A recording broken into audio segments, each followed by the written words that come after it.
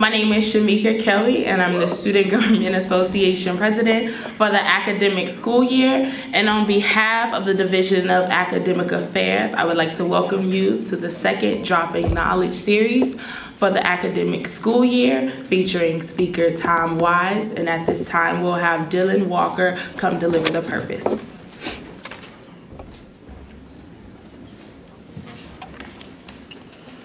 Good evening. My name is Dylan Walker. I'm a junior marketing major from Enid, Oklahoma. For over 100 years, Lincoln University has been transforming lives through the power of knowledge. The Droppin Knowledge lecture series, presented by the Division of Academic Affairs, contributes to this mission by exposing the entire community of Lincoln University, from students to alumni, as well as citizens of Jefferson City, to the world-class public thinkers and entertaining icons on an array of subjects. These lectures, which take place once a month and are free and open to the public, provide a unique opportunity for student interactions, faculty discourse, and community engagement. The desire is to welcome thoughts from various perspectives in an effort to expand our understanding of the society. We are pleased to have Mr. Tim Wise tonight to be this evening's Droppin Knowledge lecturer. I now ask Ms. Precious Hardy to come and introduce our Mr. Wise.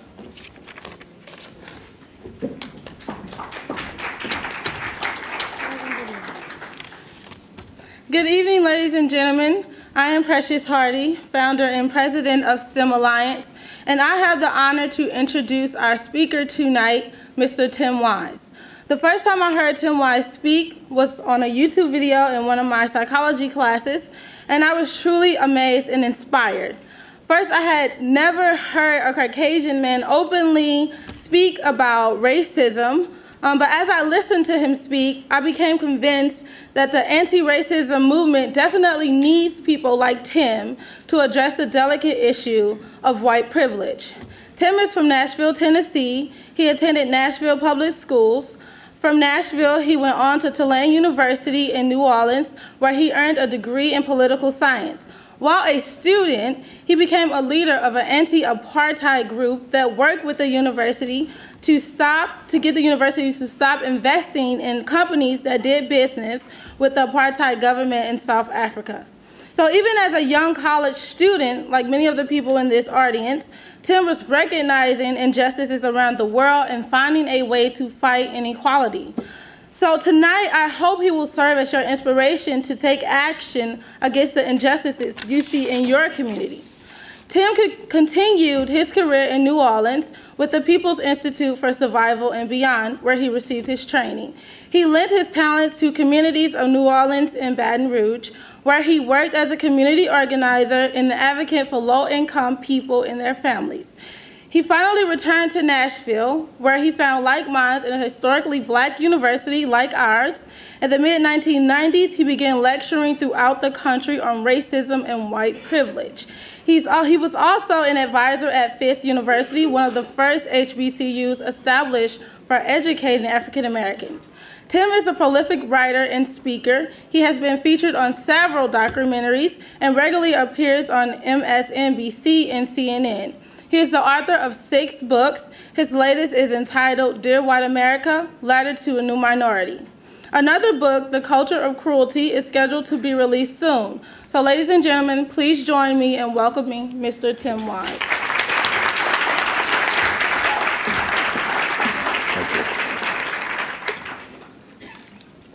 Thank you so much. It's a real pleasure to be here and actually to be back here. Most of you won't know this, but I actually have been here once before. I was here in, I think, 1998. So it has been a minute. I've been married since 1998, and I was here last in 1998. And both of those have been a long time. Like, I don't mean that like in a negative way. Like, it's been a great, 16 years. I'm just saying, it's been a while. It's good to be back. Good to be able to share some thoughts with you. I am a little under the weather today, which for those of you who have shook my hand, good luck with that. I'm going to try not to infect you anymore with the germs that are at this moment circulating right around here. So you might want to think about that after when you come and buy books and hang out. Like, don't get too close, I'm just saying.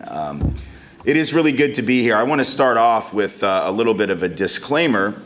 It's not really a disclaimer, it's just more a matter of moral and ethical obligation. I always try to say it at the beginning of every talk. Sometimes I forget. I'm certainly not going to forget this evening. I am, on the one hand, incredibly honored to be here. I always am. That's not just a perfunctory thing that I say because I guess all speakers are supposed to say that, you know. But I say it because it's true, and particularly for me it's true as a white man in this work, and that is to say as a white man attempting to be an ally in the struggle against racism and institutional white supremacy. I think I have an obligation, a special obligation, to acknowledge from the very beginning that part of the reason you're here listening to me, I don't know if you know this, but I know this, is because I have this particular aesthetic. That is to say, as a white man, that has a lot to do with why I get to do 70 engagements a year, why I have 6 or 7 books, why I get the attention that I get. It's not that I'm not good at what I do. Like, I'm good. You'll see. Like, I'm really good. My mama would tell you I'm really good. Like, it's going to be good. The talk is going to be good. You're going to learn a lot. You're going to enjoy it. But I'm just saying there are a lot of good speakers, and there are a lot of really good writers. And when it comes to the issue of race and racism, the vast majority of those folk are black and brown. But they don't get half the attention that I get. They don't get half the attention that I get. They don't get half the speaking engagements that I get. I realize that that's about privilege. And it's really important to say that because, on the one hand, I know it's important for white people to do this work, but it's especially important for those of us who are white and do this work to acknowledge the source of the wisdom that we share. The source of the knowledge, to harken back to the title of this event, that we drop is not white knowledge.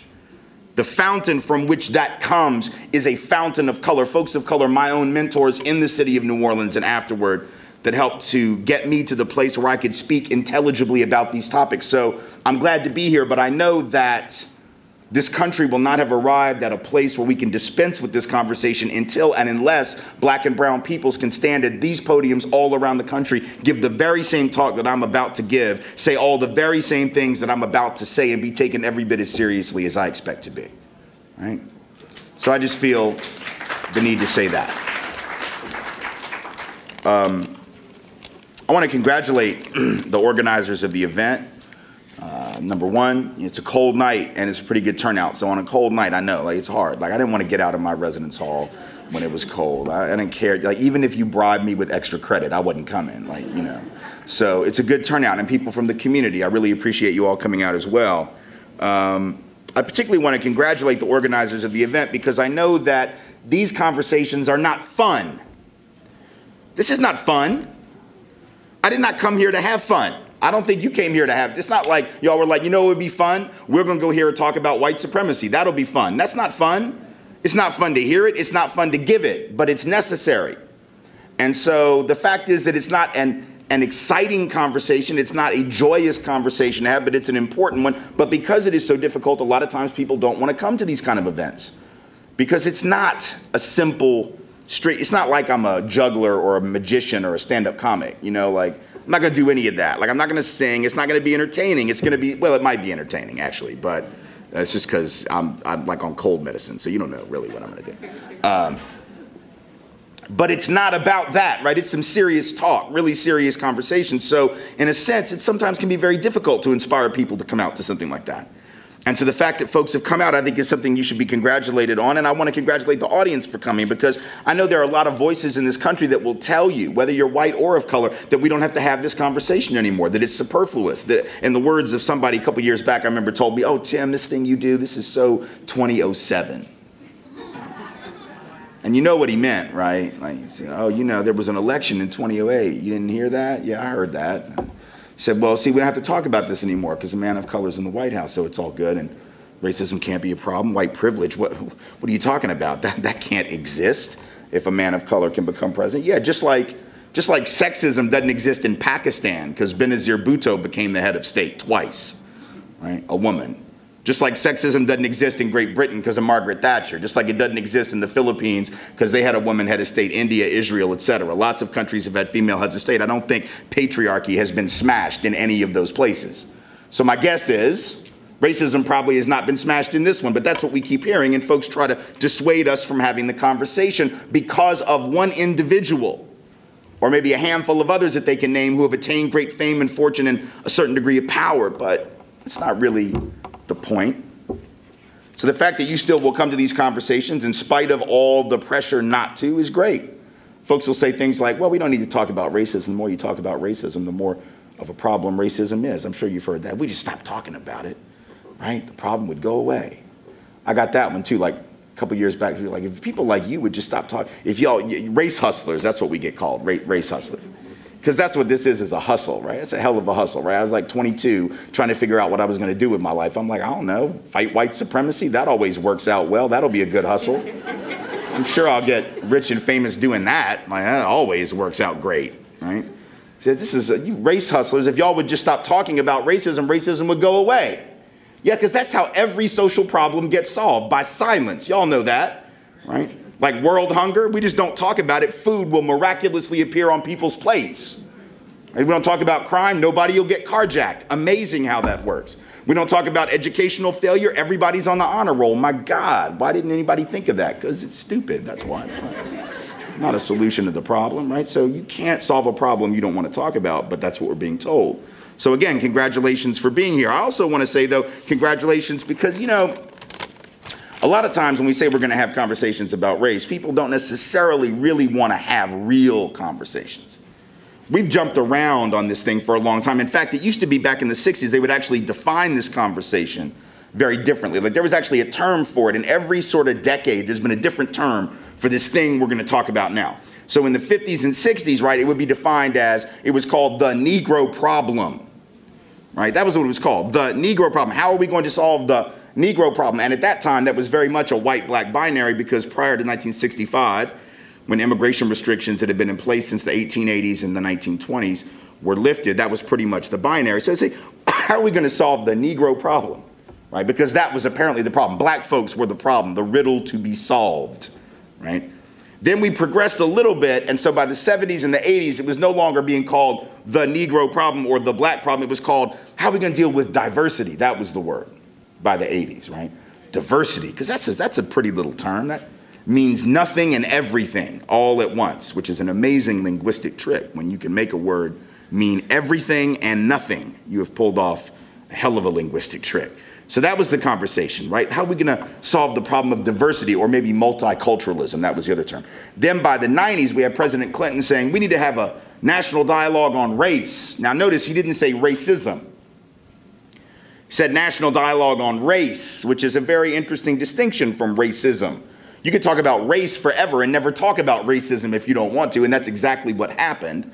So we had this national dialogue on race. It lasted about 47 minutes. And it never actually dealt with racism. Now, what I'm here to say, and what a lot of folks I work with are wanting us to talk about, is something quite a bit different. It's not a Negro problem, quote unquote. It's not diversity and multiculturalism. It's not a conversation about race. What we have is not a race problem in this country. What we have is not a diversity problem in this country. And what we have is definitely not a quote unquote Negro problem in this country. What we have is a white problem in this country.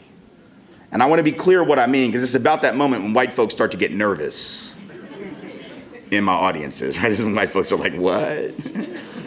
What? Like, this is going to be an hour of this? Oh, God, this is awful. Like, can I leave and not be conspicuous? Because he just said white people are the problem. That's not what I said. I said we have a white problem. I didn't say we had a white people problem. I'm talking about white people. Everybody says, oh, Tim Wise, you hate white people. Actually, I love me some white people. Absolutely love me some white people. I'm my wife that I talked about a minute ago, been married since 1998. She's white. I love her. Love her. Wouldn't trade her in for anything. Love her, right? My children, they're both white, which is what happens when two white people make babies. It sort of comes out that way, you know, so I love them. My mom, love her. She's white. My dad, I don't get along with him, but it's not because he's white. It's about some other stuff that I'm not going to get into this evening because this is not a therapy session, but... Right? But they're all white, love them. It's not about white people, it's about whiteness. And that is not the same thing. Whiteness is a political project. And I'm going to argue that blackness is a political project. Brownness is a political project. This is not about ancestry, it's definitely not about color. Because all throughout history, there have been folks of color, as we would refer to them now, who have upheld the political project of whiteness. That's what you do when you rat out the slave rebellion that's about to happen on the plantation. That's about whiteness.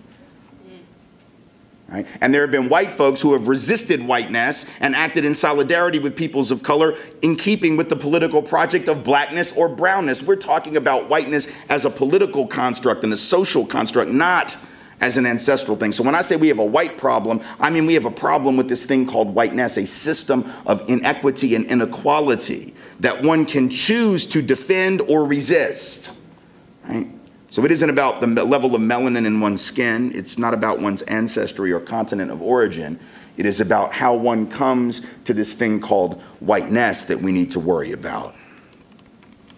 And the problem of whiteness, the white problem, is one principally of this unremitting denial, this inability of people called white because of this thing called whiteness and what it does to us in so many cases, to prevent us from seeing clearly what folks of color can see. Not because we have some inherent vision problem. Right? This is a socially constructed astigmatism. Right? A socially constructed astigmatism that jacks our vision up to where we can't see the ink blot the way other folks do, right? You know, a Rorschach test where they hold up the ink blot and they say, what do you see? Right? And this whole country is one big ink blot when it comes to race. Folks of color can look at it, they see shapes and things that white folks apparently, because of this thing called whiteness, have a hard time making out. Right? And it's always been that way. It's very hard to have a conversation about race or racism, right, when a large chunk of the nation's population can't see what you're talking about. It's like having a book club with 200 people in it or something, and like half the room read all 400 pages, and the other half of the room read the preface. And now we're gonna get together and talk about the book. And we get together in the room, folks are like, hey, did you like the book? And you're like, man, the first 9 pages were awesome. Yeah, well, what about the other 391? Well, I haven't read it yet, but I'll let you know, right? Really? Like, that's where we are. Some people have read the whole book. Some people are at the beginning of the book. It's very difficult. And some folks are at the beginning of the book and figure like they know what the book's about. They don't even need to read it anymore. We're just gonna put the book down, read the cliff notes, get it online, like, you know, right? Whatever, right? And so it's very hard to have a conversation when white folks are in such profound denial about the problem. Let me just document what I'm saying, because that might sound hyperbolic, but it's not. It's provable, it's incontrovertible and factual.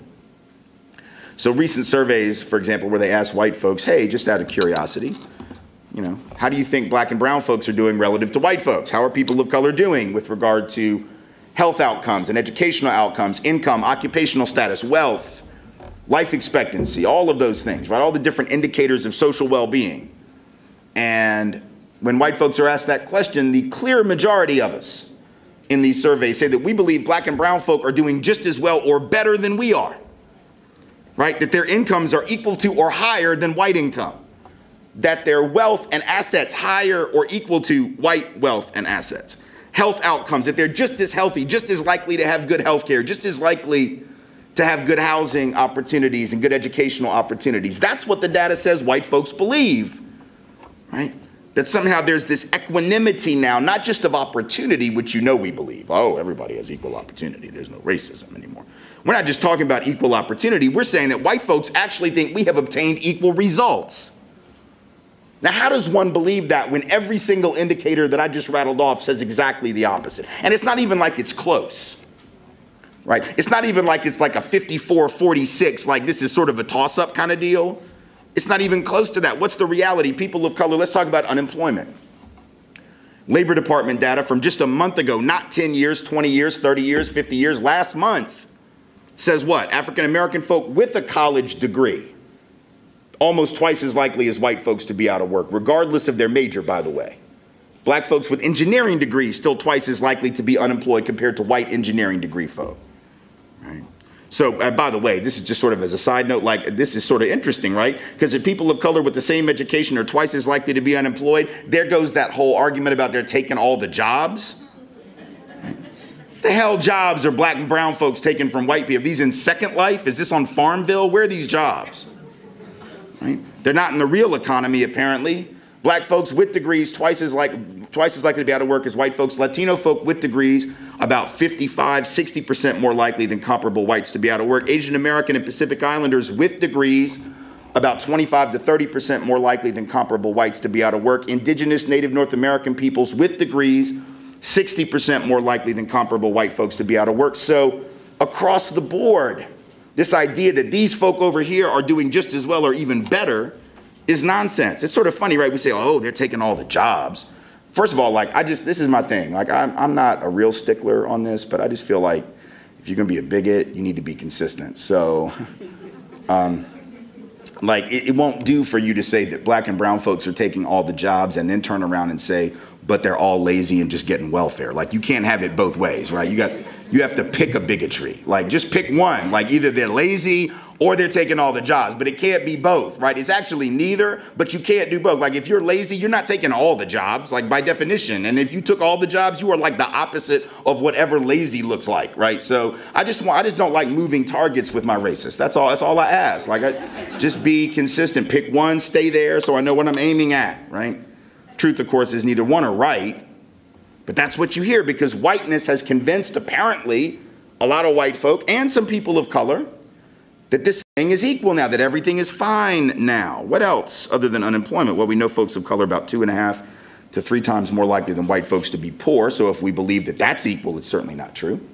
We know that the average white family in this country has about 20 times the net worth of the typical black family, 18 times the net worth of the typical Latino family, about 50% greater net worth than the typical Asian American family, even though Bill O'Reilly insists that all the Asian folk are doing fine. Right? But compared to white folk, that's actually not true when you break the data down. That's a lie that right-wing folks tell to try to divide and conquer people of color and get black folks fighting Asian folk and vice versa. It's not right. It's not accurate. Right? 20-to-1 wealth, white to black. How'd that happen? Is that because white people worked harder, prayed harder, have some superior investment wisdom? Are you kidding? Y'all paid attention to Wall Street. It melted down a few years ago. That wasn't black people. That wasn't Mexicans, documented or not. Right? That wasn't Asian Americans. It wasn't indigenous people. That was like the wealthiest, smartest, best MBA having, highest SAT score having white guys on Wall Street, and they jacked the economy and destroyed it. You're welcome. Right? $12 trillion lost by rich white men, almost all of it. Sometimes white folks get very nervous when I say they're like, oh, well, you shouldn't point out that they're white, that's racist. No, it's descriptive. Right? And if they were black, we'd have noticed that. Like if black folks made off with $12 trillion of white people's money, somebody would have been like, what the hell? Where these black people took all this money? How did they even get this money? How did they get this job? Right? Oh, it's affirmative action. I know how they got it. Oh, yeah.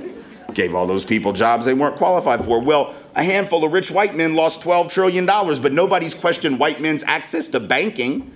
Nobody's like, that's it, white men, y'all are done. No more banking jobs for y'all. That's it.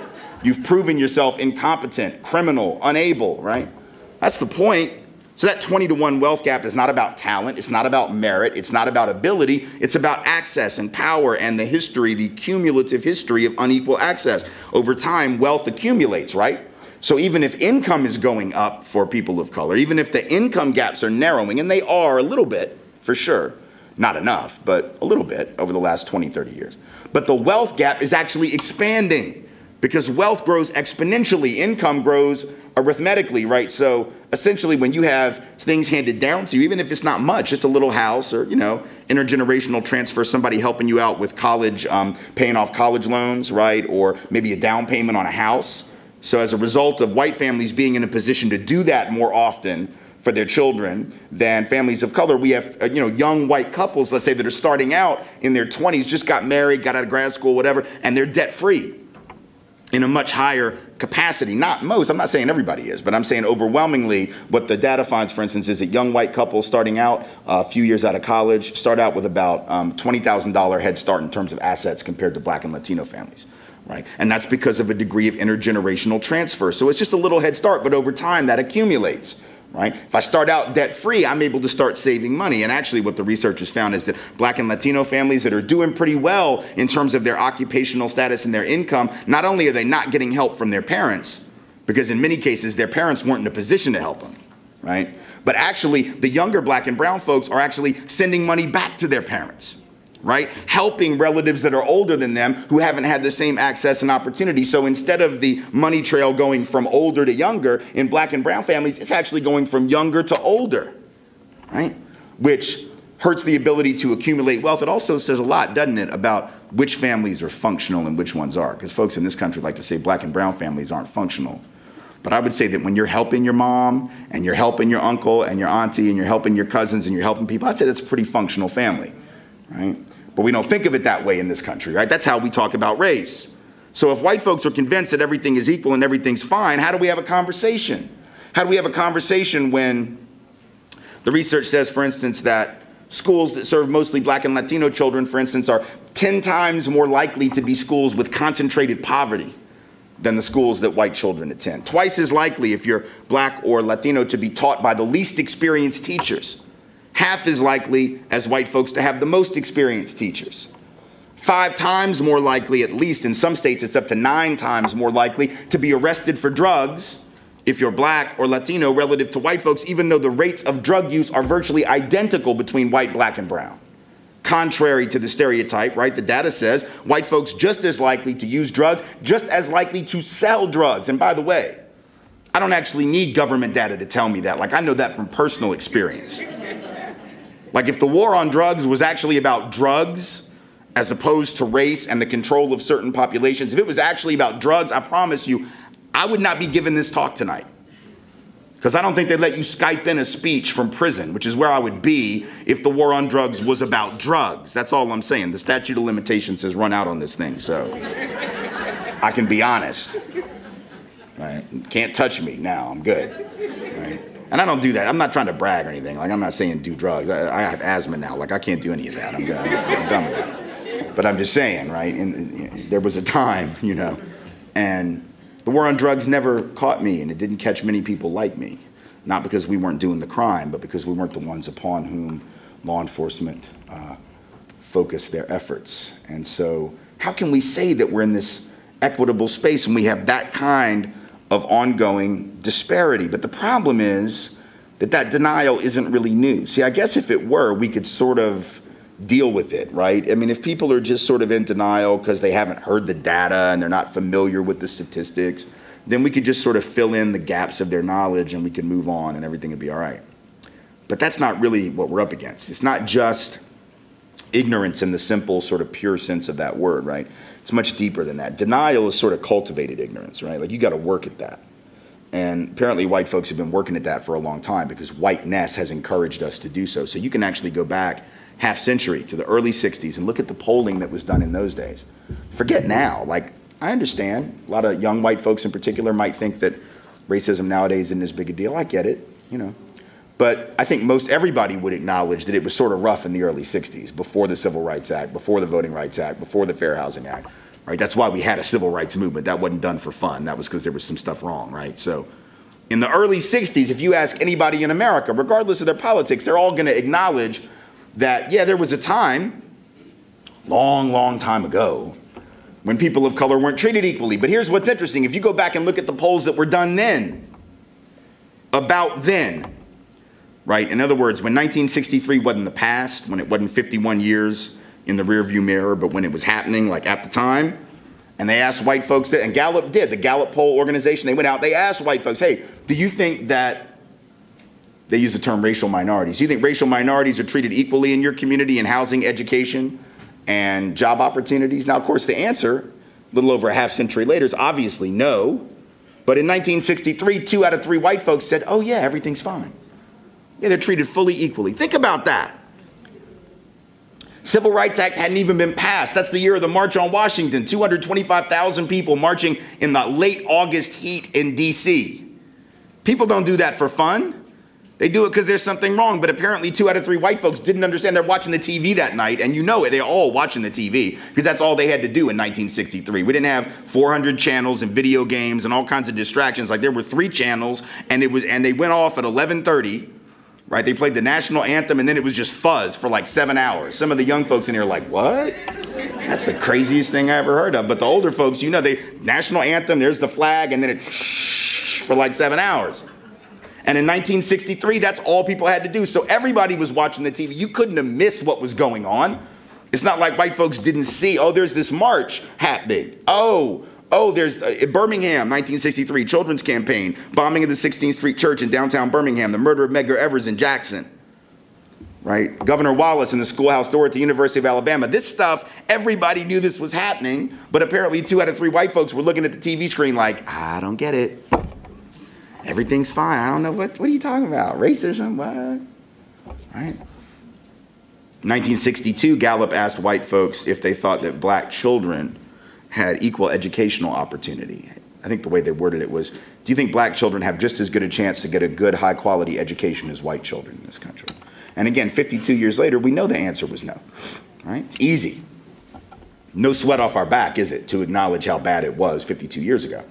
But in 1962, when white Americans were asked that question, 87 out of 100 said, oh yeah, they have just as good a chance to get a good education as white children. What's wrong? Nothing wrong.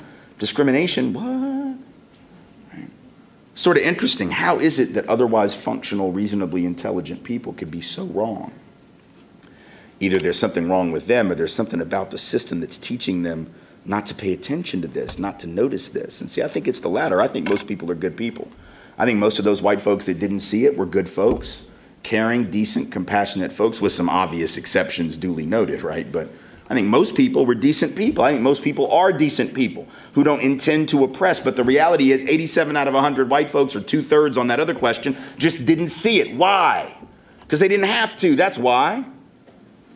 White folks had the luxury, didn't they? The privilege of being oblivious. And here's the thing. No matter what you think has changed in 52 years, that right there has not changed. Just as in 1962, white folks weren't going to get tested on their knowledge of black and brown truth, and we're still not tested on that. We can continue to be utterly ignorant to the reality of how people of color in this country and in places like Ferguson experience law enforcement. We can continue to be ignorant to that and have nothing happen to us. It's not on the test.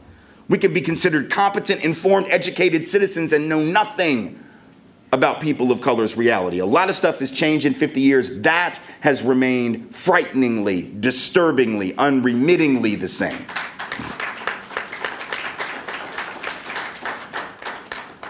That privilege of obliviousness, right? Doesn't make us bad people. It just means we got a really messed up system, because what system allows you to be ignorant to social truth like that? Like, it's important to understand your society correctly. It's really important. That's why we have children take civics classes and history classes, right? It's not just because we have nothing better to do. The idea is we want them to understand the world they live in. But apparently we got folks growing up not having any clue about the world they live in, because they're never taught this stuff. You don't have to know this stuff. Like, if you're not required to know better, you probably won't know better. It's like, I'm oblivious to calculus, y'all. You know why? Because I never took it. You know why I didn't take it? Because they did not make me, and I was not going to volunteer. That's why. Right? I wasn't going to take it unless you made me take calculus. I knew I wasn't a good math student. So I got into high school. They're like, okay, so our rule, I grew up in Nashville, went to Metropolitan National School, public schools. And the rule was you had to have 3 years of math. I'm like, all right, how can I do 3 years of math and not take calculus? I'm going to take Algebra 1 again. That's how I'm going to do that. Take that in 8th grade. I'm going to take it again in 9th grade. See if I can do better than I did in the 8th. And then I'll take geometry. And then I'll take Algebra 2. I won't even take trig. That's how smart I am. I'm going to avoid all of this. And it worked. They didn't make me learn it. As a result, I don't know it. So if I were to stand up here at this podium and start trying to give you calculus information, y'all would recognize very quickly that I do not know what I'm talking about. In fact, you would say, wait, hold up. Didn't he just tell us he never took the class? Aha, exactly. But in this country, that's how we do race. White folks apparently think that we know racism better than black and brown folks, and we never took the class. When it comes to sexism, men in this country think we know sexism better than women know about sexism, and we never had to take the class, right? For those who are straight or cisgendered, we think we know the reality of heterosexism, homophobia, straight supremacy better than LGBT folks, and we never took the class. People with money think they understand the class system better than the poor, and they never had to take the class. You understand, when you're a member of the dominant group, you have the luxury of not taking the class, so to speak. And as a result, you come out the other end with this gap in knowledge. But it's always been that way. And it's sort of like that movie, The Matrix. You ever see The Matrix? It's a good movie. If you get a chance to see it, you should see it, even though Keanu Reeves is the main dude. Like, it's still a pretty good movie. in spite of him, because Lawrence Fishburne is in it, and that redeems the movie. That's why. And it's well written. It's a good film. You should see it. And if you've seen it already, you should see it again, and you should pay very close attention to it as a film about race, metaphorically. Because if you remember, near the very beginning of the film, right, Keanu Reeves' character is offered 2 pills by Lawrence Fishburne's character, right? One is red and one is blue. And this is very early on in the film, it's sort of key to the plot, right? And Fishburne's character says to Reeves' character, says, look, you can take either of these pills. You want to take the blue pill, you can go back to sleep, and you can remain oblivious. That's where everybody else is. Just about everybody in the world is asleep and oblivious and ignorant. They're all taking the blue pill. So if that's what you want to do, go ahead. You can go back to sleep. You'll never know what's really going on. Or you can take this red pill, and you can have enlightenment, and I can take you down the rabbit hole and show you how far it goes. And he takes the red pill, of course, which is good, because if he takes the blue pill and goes to sleep, it's like a 10-minute movie. So it's sort of helpful for us as moviegoers that he goes red, Takes the red pill, all of a sudden he starts seeing everything that's happening in the background, right? He starts to see all this stuff. And that's sort of how race functions. It's how identity of all types functions, right? When you're a member of the dominant group, you have the luxury of just taking that blue pill all the time and going back to sleep. You don't even, in fact, it's so normalized that you don't even know you're on the blue pill. Like if you're a member of the dominant group, you're walking around with a blue pill IV attached to your veins. You don't even know you have it. You're like clunking around with the IV drip and the blue pill stuff. And you're just like, what? Racism? Sexism? Right? And then the folks who are the marginalized group populations who have to take the red pill just to figure out what is going on. Why is their life the way their life is? They got the red pill. They're like, racism, do you see it? And we're like, no, blue pill. I'm a blue pill. I don't know what you're talking about. Right? Sexism, do you see it? And guys are like, no, blue pill. And I know guys and blue pill means different stuff in the modern era. I'm not talking about that blue pill. I'm not talking about Pfizer's blue pill. I do find it interesting everybody gets that joke, though. That's how good the marketing is on that one.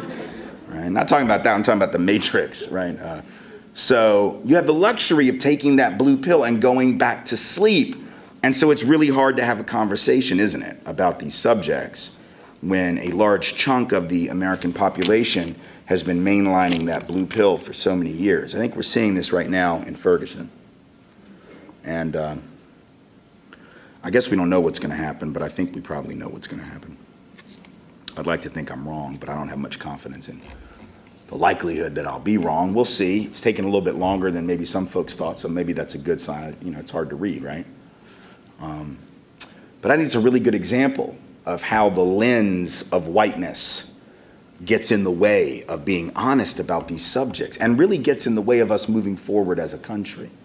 Right, so if you look at what's going on over there, talk about an ink blot, talk about a racial Rorschach test, right? There was a Pew Research Center poll a couple months back, shortly after Mike Brown was killed, mid-August, late August, where they asked black folks and white folks in particular if they thought that the killing of Michael Brown and the aftermath of all that sort of, taught us any interesting lessons or had anything important to say about race. Which is a really vague way of putting it, right? It's not like they asked, do you think the killing of Mike Brown was evidence of institutional white supremacy? They didn't say it like that. They just were like, do y'all think it has anything at all to do with race? They also asked this question back after Katrina. I remember the same kind of question. Do you think that the aftermath of the flooding of New Orleans has anything at all to tell us about race in America, right? That's easy, that's so vague, it wouldn't take much to just say yes. Just say yes, just say yes, right? It's easy. And when they asked that question to black folks, 95% in the Katrina example and 89, 90% in the Mike Brown example said yes, of course.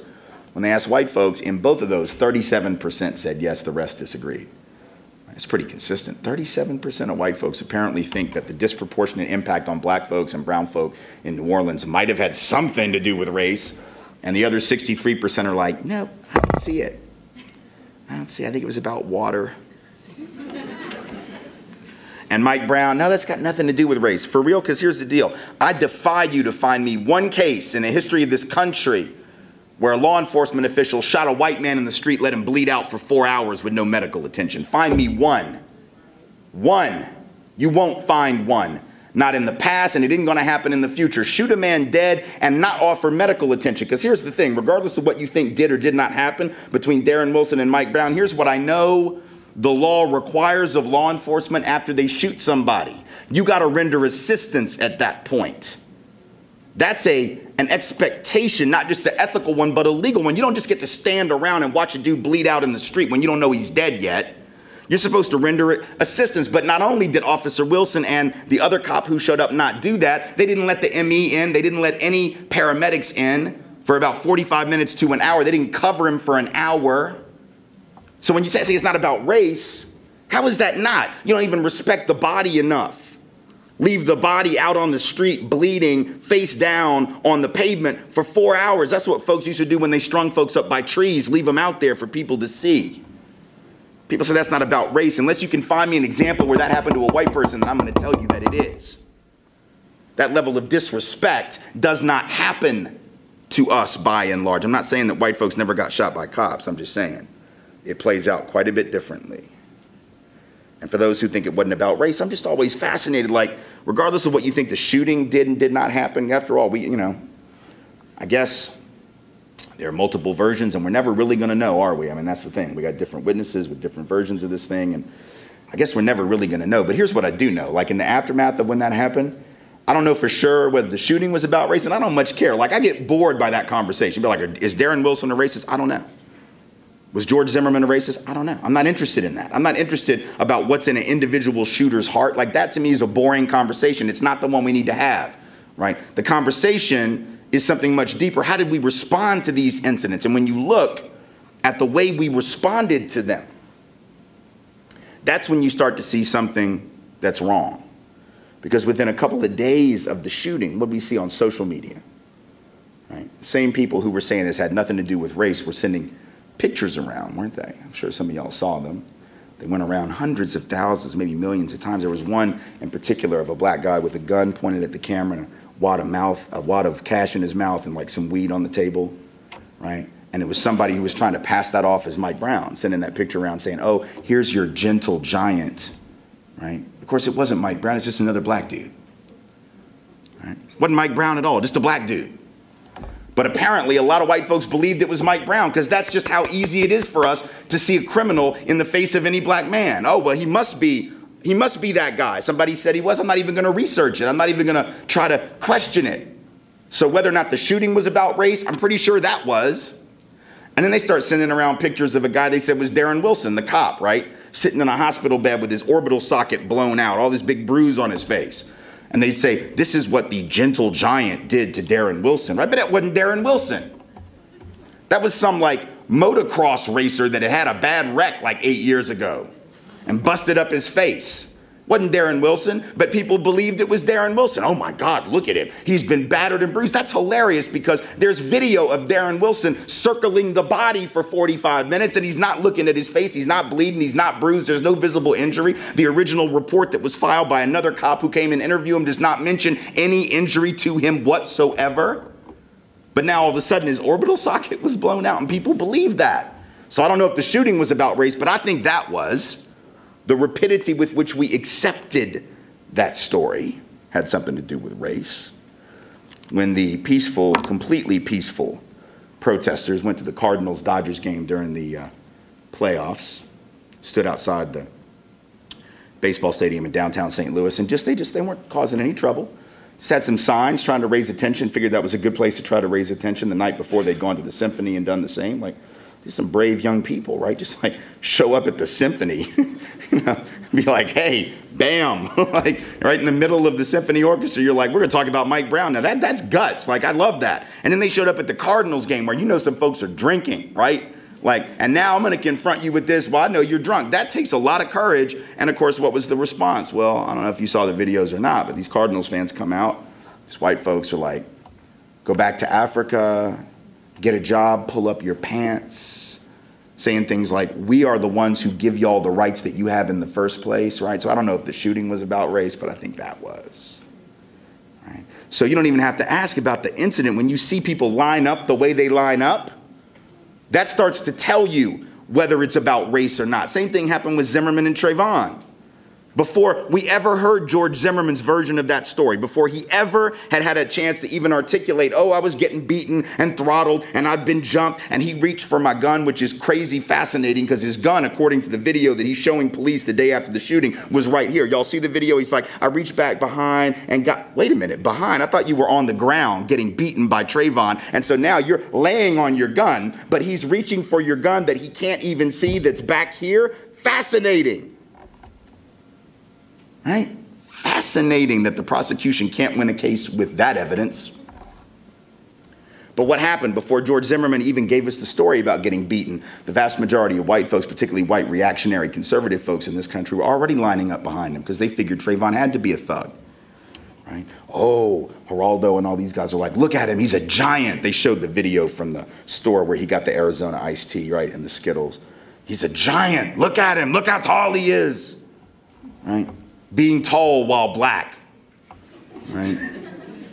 Apparently a criminal offense, and he wasn't even that tall. He's 6'2". Somebody was like, he's 6'4". He was 5'11". At least that's his height when they stretched him out on the table at the morgue. So unless he's a human shrinky dink, I'm gonna assume that he was 5'11" when he was at the store and when he was confronted by George Zimmerman. But see, we made him big. And then Mike Brown, he's huge, 300 pounds, my goodness, right? Like, these are excuses for police violence, but for a lot of white folks, we can't see it. A couple other things we can't see. When you're done tonight, when you're done here and you leave, I want you to go back and I want you to Google Target men with guns and see the photos that come up. White dudes with semi-automatic weapons walking around big box stores like Target and Walmart and Costco or whatever. Big semi-automatic rifles like strapped to them. Nobody's arresting them. Nobody's calling the cops. Nobody's shooting them. John Crawford goes into a Walmart in Akron, outside of Akron, right? And he doesn't even, it's a gun they sell. It's an air rifle. It's not a semi-automatic assault weapon of any type. It's an air rifle, and he's standing with it. Folks freak out. Oh my God, he's pointing it at children. Well, the video's online. He didn't point it at anybody. He's in the corner of a store. There's nobody even to point the weapon at. He's standing there on the phone, balancing on the gun, sort of like a cane, and all of a sudden, apparently, somebody calls the cops. They roll up, they shoot him. Is that about race? The fear and the danger that we see with some people and not other people? Is it racial that 5 days after Mike Brown was killed in Ferguson, in one of the other St. Louis suburbs south of the city, 5 days later, white guy commits armed robbery, breaks into somebody's house to get away from the cops who are pursuing him, runs down to the basement, is cornered by the cops, smashes the cop's hand with the door. That's assault. And he is taken without incident, arrested without injury, let alone shot. Is that racial? White dude, right?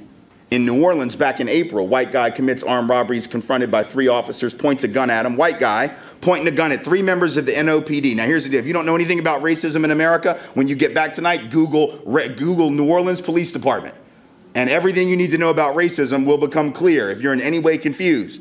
White guy points the gun at 3 members of the New Orleans Police Department. And they say to him, sir, drop your weapon. Like they had a conversation, y'all. He's pointing a weapon at them, and they had a conversation, right? If he's black, there's no conversation. If he's brown, there's no conversation. He's dead on the street, and it would have been a justifiable homicide according to the law because he's pointing a weapon at the cops. I mean, that's real. Like if somebody points a weapon at you, you sort of have a right, I guess, to shoot them. Like at that point, I get it. But they didn't. They're like, drop your weapon. And then he proceeds not only not to drop the weapon, here's what he does. Here's what he does. Talk about white privilege. He looks at the cops and he says, no, you drop your effing guns. What? Really? Wait a minute. You're pointing a gun at me. I tell you to drop your gun and you're like, no, you. You go first. No, you. No, you. No, you. Really? Who's going to shoot first?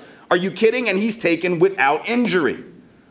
White dude kills a cop in Pennsylvania and runs off to the woods for 2 months and gets taken with just a scratch on his nose right here. Kills a cop and says in a letter that he wrote that it was time to start a revolution against law enforcement in this country. And they're like out in the woods looking for him. They find him. They're like, come here, sir. We got you now. You're surrounded. Could you please come here? You killed one of our colleagues, but we're very into due process, so we want to make sure that you get a fair trial. Could you come here? Oh, be careful of the thorns on that tree. Oh, you scratched yourself. Sorry about that. Right? I'm not saying they should have shot him, I'm just saying, once again, we go through a litany of examples, right? You can shoot up a movie theater in Aurora, Colorado, kill, what was it, a dozen people, 9 people, 10 people? And then you're out in the car where you got another 50 rounds of ammunition or whatever, and they come up on you like, okay, mass murderer, please don't shoot again. Then they arrest him. He's going to trial. Then a couple weeks later, another white guy in the same town, Aurora, Colorado, just to show that guns are not dangerous, right? Walks around town with a shotgun, just walking around in public just to show people you shouldn't be afraid of guns. And they apparently weren't, because he was a white dude with a shotgun. They didn't shoot him, didn't arrest him, right? It's just, oh, well. Do we really think that would have happened to a person of color, right? That's where it gets racial. That's what we're talking about. But again, the dominant group a lot of times cannot apparently see that. And it makes it really hard to have this conversation at any real level. And I think what this really tells us is something about the way that the history of race and the history of whiteness and the history of anything other than whiteness has affected our perceptions. Because again, it's not that people are bad people when they don't see things, but we've been encouraged not to see certain things. We've been essentially subsidized, if you will, to remain oblivious, to remain ignorant, right? The reason we see danger in Mike Brown, but not that guy in New Orleans with the gun pointed at the cops, or Eric Frayne up in Pennsylvania who killed the cop and went to the woods, or whomever, right? The reason we see danger in some, a generalized danger and hostility versus others, is because whiteness allows us, whiteness as a political project encourages us to view white people as individuals, right? Who do bad things occasionally, but it doesn't represent the larger group. So like when those white guys rip off Wall Street, right? That's just those white guys. That says nothing about white people more broadly, which of course it doesn't. It doesn't say anything about white people more broadly. But that's the point. If people of color do that kind of stuff, now all of a sudden, right, it represents the whole group. Now everybody's got to answer for that, right? And that's not an inconsequential burden. That's how the past affects the present. Because if you're raised, I mean, think about this. I think about this as a dad now. A lot of times my understanding, or the way I come to this issue of race, is less about, as an activist and an educator, a scholar, all that, more about as a father, like how do children learn race? If you think about it, right, what do we all get taught coming up in this country? Like every person, white, black, Latino, Asian American, indigenous to this continent, rich, poor, middle class, male, female, doesn't matter. All these identities don't matter. If we grow up in this country, we tend to all get taught one thing above all else, right? Either by our parents, or if not by our parents, maybe by teachers, if not by teachers, by preachers, if not by preachers, by politicians, by the history book. It's sort of the national ethos. It's sort of the creation myth of America, the secular gospel. What is it? It's this idea that wherever you end up is all about your own effort. If you work hard, you can make it in America, by God. And if you didn't make it, there's something wrong with you. That's the secular gospel. That's our creation story, right? And we really buy into that. But the problem is, and we buy into it even though we know it's really not that clean, right? We know it's not that clean and that simple. Because we all know people that have worked hard their whole life, got nothing to show for it. And we know people that were born on third base, think they hit a triple, and they haven't earned what they have, but they're convinced that they did, right? We all know that. And yet we still buy into it because we want to believe it. We want to believe it. We want to believe that we're the captain of our own ship, or whatever the rhetoric is, right? That we're the master of our fate, that we can be whatever we want to be. I get it. I'm a dad. I tell my girls that. I tell them they can be whatever they want, but I insist on putting the asterisk at the end of that sentence, that they can be whatever they want. What's the asterisk in this case? The asterisk in this case is the one that says, by the way, for that to be true, you're not going to have to just work hard as an individual. You got to understand that as a girl, soon to be a woman, there will be boys and men, and sadly some women too, who will believe that you are lesser because you are a woman. So if you really want to be all that you're capable of being, it's not enough to work hard as an individual. You're going to have to get together with other people and smash sexism in this culture and in this country and in this world in order to really have full opportunity. And some people get mad when I say that. I tell my daughters that. Oh, you're setting them up to be victims. No, I'm not. I'm setting them up for the real world. The world as it is, not the world as we'd like for it to be, but as it is. And to not do that would be a bad parent. If I send my children down a dark alley with an electric fence at the end, but I don't tell them because I don't want them to be neurotic. Oh, just run. No, it's fine. Yeah, there's a fence. I don't know. It might be electric. I don't know. Don't worry about it. Just go. Really, I don't want you to be freaked out. Just have confidence. Don't be a victim, right? And then they get shocked by the fence. They're like, Dad, why didn't you tell me? Well, I didn't want to scare you, you know.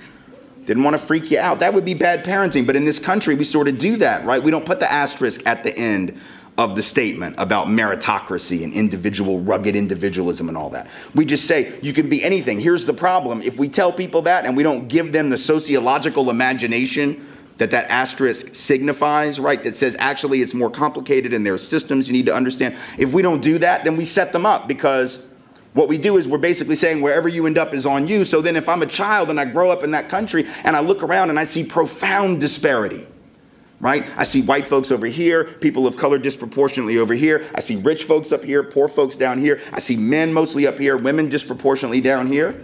And I've been told wherever you end up is on you. What is it then logical for me to conclude? It becomes logical for me under that kind of conditioning to assume that racism and sexism and classism are just natural.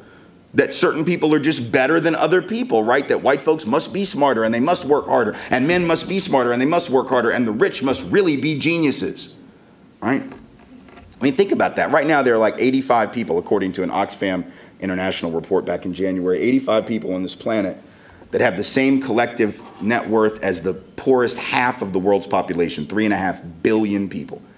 85 people have the same amount of stuff as 3.5 billion people. Now, our country says, our ideology says that that must be because those 85 people are just that much better. And to say it that way, you sort of realize, okay, that's crazy, right? That doesn't make any sense. But that's what our ideology encourages us to believe, that 85 people really just work that much harder. It's got nothing to do with historical circumstance and structures of opportunity and inequality. There are 400 white people in this country with the same collective net worth as all 40 million African Americans combined. 400 white people, we could fit them in this room, with the same amount of net worth as all 40 million African Americans combined. We know 400 white folks didn't work that much harder than 40 million black folks. But they got the stuff, and our ideology tells us either that that was earned or let's just not think about it. Let's not think about it. Right? The 4 heirs to the Walmart fortune, right? 4 principal heirs to the Walmart fortune, 3 of whom were born into the family. Christy Walton married in, her husband died, now she's part of it. The 4 heirs to the Walton fortune have so much money that they could buy up every house, every condo, every townhome in the city of Seattle, or in Washington, D.C., or in Dallas, or in Miami, and still have enough money, $40 billion left, after they bought up every dwelling in those cities, to buy all the houses in Anaheim, California, or Napa, if they prefer wine, to Disney, right? And they'd still have $10 billion left. Meanwhile, the typical Walmart employee is not making enough to even get off of SNAP benefits, what we used to call food stamps, right? The biggest chunk of workers in this country who receive SNAP are Walmart employees in most communities. How is it you got the company making that kind of money, the 4 Walmart heirs able to buy up the world? They got so much money. In fact, those 4 people have as much as the poorest 40% of all Americans, like 132 million, whatever that is, like something like that. Right? That's 170, about 160 million. 160 million people, 150 million people, and 4 people got the same amount of stuff. And just so we put the Walmart money in perspective and realize it isn't about like added value to the society. Like lots of people think Oprah's rich, right? By comparison, she's not rich. Oprah Winfrey has enough money, she could buy up all the houses in Mokina, Illinois, wherever the hell that is, right? That's how much money she has. She could own Mokina. The Walmart folks could own Seattle. They could own Miami, they could own Dallas, they could own DC, and Anaheim, and Napa, and still buy up probably Mokina and a couple other smaller places. That's how much they have. So it's not about merit, but if we train our children to believe that, they'll grow up thinking that, and what happens, that means the people who are the winners in that equation internalize superiority, because that's what we're being encouraged to do. So we think, and it goes for prison too, like if you see certain people going to jail disproportionately and you don't have sociological imagination, that meritocracy thing tells you that must be because they're the ones who are bad. And so when the cop rolls up on Mike Brown, he's not just thinking about Mike Brown, he's thinking about the larger justice system of which he's a part that is training him in a million different ways to see danger in Mike Brown that he wouldn't see in me, right? And so and then people of color grow up and they internalize that. Not just white folks that internalize it, people of color internalize that oppression against themselves. What do you think happens to a people that are told every day in a million ways before lunch that they are defective and pathological and dysfunctional. Right? Some of them are going to start to believe that. And when you start to believe that, who do you take it out on? The only folks you can, yourself. Every time one of these incidents happens where a white cop or somebody kills a person of color who's white, right? Or in the case of George Zimmerman, white identified, even if technically Latino, right? This is the thing that Bill O'Reilly and Rush Limbaugh and Sean Hannity, all these fools say, well, what about black on black crime? Why are we talking about black on black? Why are we talking about Chicago? First of all, there's problems in Chicago, but what you should know that the media won't tell you is actually the violent crime rate in Chicago is at a 30-year low right now. So we talk about it a lot. I'm not saying that that's good enough. Like, there are people being hurt really seriously. Like, there are real issues, and the communities are hurting in Chicago. But actually, the violent crime rate in Chicago and every major city in this country was worse 30 years ago. Right? In Washington, D.C., it was worse 50 years ago. The homicide rate for black men was higher in 1953 than it is today. That's a fact. So when we talk about black folk being out of control and black communities being cesspools of crime, most people say that never been in black communities over that period of time, right? But they just go with that because that rhetoric sounds better. And so they say things like that. Why don't we talk about black on black crime? We could talk about that, I suppose. Of course, we really shouldn't call it that because when white folks kill white folks, we don't call it white on white crime. So when we racialize crime between black people, we're actually trying to send a message, aren't we? That's not about who the victim was and who the perp was. That's trying to racialize the pathology and say there's something about blackness. But if we're gonna have that conversation, let's at least be honest enough to ask the question, where did that self-hate come from? It's like Malcolm X said, who taught you to hate yourself, right? White supremacy did that. Whiteness as a political project did that. Black people didn't teach black people that they were unworthy of life. Black people didn't teach black people that they were lesser than. They didn't teach black people that their lives meant nothing. White supremacy did that. So if and when we have that conversation, let's at least be honest, let's hold up a mirror to the culture that taught that lesson. Otherwise, we're not having a real conversation. We're just passing the buck along and saying, that's on y'all, that's somebody else's problem, we have nothing to do with that. But whiteness has everything to do with that. Internalized superiority, internalized oppression, two sides of one coin that we have to address. And we don't have the luxury of ignoring how it affects us, but it does affect us, because after a while, it seeps into all of us. This isn't somebody else's problem, this is our problem. If you're taught this stuff, if you are given these stereotypes year in and year out, it's gonna affect you. You can choose to resist it, and I'm glad that a lot of people do, but you have to choose to resist it. Otherwise, it'll control you. I do these workshops where I ask people, like, take out a piece of paper, write down every stereotype you can think of black people, Latino folk, Asian folk, Jewish folk, gay folk, disabled folk, Muslim folk, whatever, like any category, right? And I've never had anybody in the room seem confused by the instruction. Like, no one's ever raised their hand and said, I can't think of anything. Can I Google it? Because I'm at a loss. Stereotypes of Latinos? What? I can't think of one. Everybody knows what they are. They're also very quick to say they don't believe any of them, right? Oh, I'm writing them down, but I don't believe any of them. I'm just writing them down. But what does the research say, right? The research says if we're aware of stereotypes, it's very easy for them to be triggered. That's what the research on subconscious bias has found. Right? That just knowing about the stereotypes, and we're all familiar with what they are, it doesn't take much to trip them. It doesn't take much to trigger them, right? Anything can trigger those stereotypes. So a person of color that does something that sort of reminds us of a stereotype, that ends up sticking in our mind. In a way that a white person did the same thing, it wouldn't, right? So you can have presidents of the United States that, like, can't speak the language real well, you know, like mispronounce every fifth word, make up words that are not in the dictionary, and people sort of think it's just cute. Or it's just Texas, right? It's never ascribed to whiteness, right?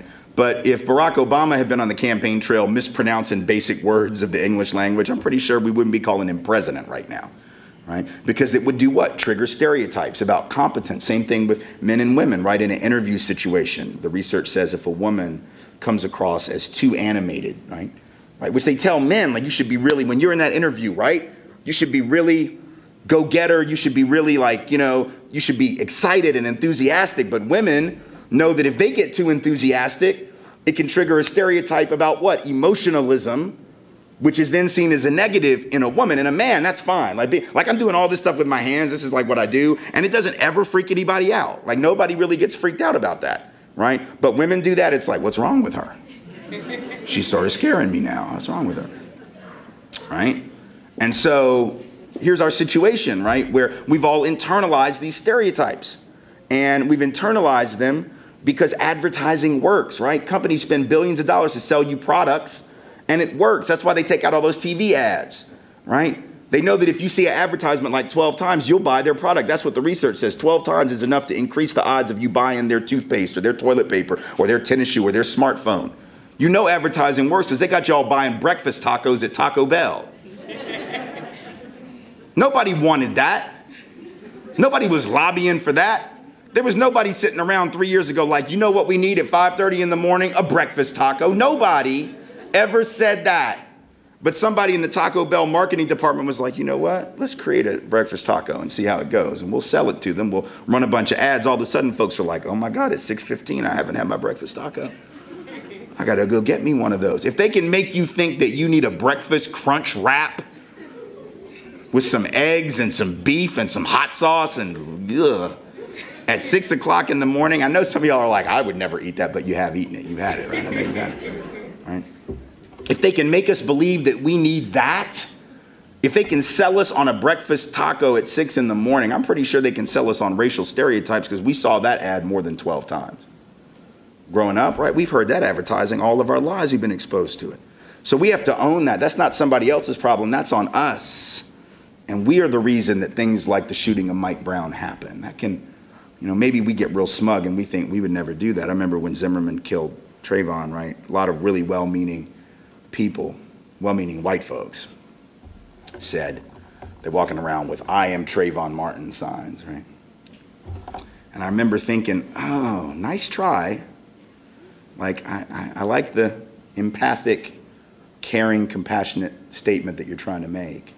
But the reality is you're not Trayvon, and you'll never be Trayvon. And if we really had to be honest, you're a lot more likely to be George Zimmerman, whether you want to be or not. And that's not meant to be a criticism, again, of white people. It's a criticism of whiteness and what it does to make us scared of certain people. Or not scared, because let's be honest, George Zimmerman wasn't afraid of Trayvon.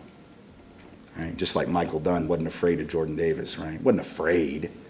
You don't approach somebody you're afraid of, right? You don't mess with somebody who scares you, you avoid them. I'm afraid of lions. I don't screw with them, right? If I saw a lion, like when Michael Dunn came on Jordan Davis and his friends in the SUV and they were blaring music that he didn't like, and he says, I was afraid they had a gun. Well, if you thought they were, you should have gotten in your car and run. They got a gun, you don't challenge them. You don't tell them to turn your music down if you're afraid of them. If I saw a lion playing loud music, I wouldn't be like, hey, lion, stop playing that loud music. I would go the other way because I am afraid of lions. So that's not about being afraid. That's about having contempt. It's contempt for black life.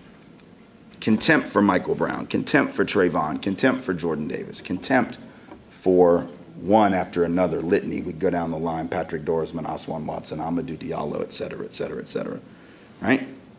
So that's where we are. But we better get this together. Like, we don't have a lot of time. I mean, I'm not exactly sure how to get out of it. I'm not the one to give you that advice, by the way. I mean, I think the young people in Ferguson and other places around this country that are doing some amazing organizing, they're the ones you need to look to for solutions, not middle-aged white men like me. Like, I'm pretty good at diagnosing the problem, giving you a way of analyzing and thinking about the problem, but it's those young people that are going to lead us out of this, and we need to follow them. We need to show up for them. Right? But I will tell you that we better do it quickly. We don't have the luxury of sitting around and like thinking of this as an academic issue, because the truth is we got 30 years left, maybe. 30 years, half the population is going to be white, half the population is going to be people of color. That's just a fact. Doesn't matter what people think about it, that's a fact. And if we get to that day when it's a 50-50 country and we still got this level of inequality, I don't see how we survive. I haven't figured that out yet. How do we make it? If we get to that point and people of color still twice as likely to be out of work, 3 times as likely to be poor, 1/20th the net worth, 9 years less life expectancy, double the rate of infant mortality, double the rate of low birth weight children born to moms in the black and brown half as opposed to the white half, I don't see how that's a recipe for social survival. I think it's a recipe for disaster for all of our babies and our grandbabies and all of us, all of our children, ourselves, our communities. We can't survive divided like that. So this is not just an academic matter. And it's not a matter of charity. It's not a matter of, oh, we need to have more equality so we can help those people, right? This is about self-help. This is about figuring out how all of us are going to pull out of this iniquitous and unequal and unjust system for the benefit of all Americans, for the benefit really of the world, because we have such an outsized influence on the well-being of people who are not even in this country. We need to have a much different system, and that means we've got to be honest about the problem in this country, which is a white problem, the problem of whiteness, and what it does first and foremost to people of color, but what it does also to those of us called white by roping us in and making us believe that this system works for us. It might work for us relative to people of color, but in the long run, this thing isn't going to work for anybody for very much longer. Thank you all so very much for being here. I appreciate your time.